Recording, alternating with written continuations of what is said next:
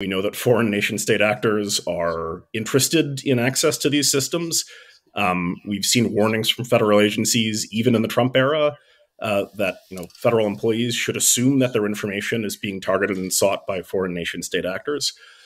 So when the DOE, in our case, when that person's information is in a database that is now subject to these additional vulnerabilities, they become subject to the risks that go along with breach, that go along with foreign hacking. That information falls into the hands now also of DOGE personnel who are not subject to the oversight of the agency that maintains the database.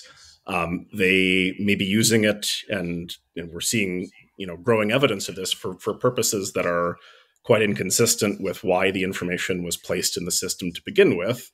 This is a personnel records database. This is not meant to be a piggy bank of data that the DOGE can come to and just raid for whatever it deems to be fraud, waste, and abuse.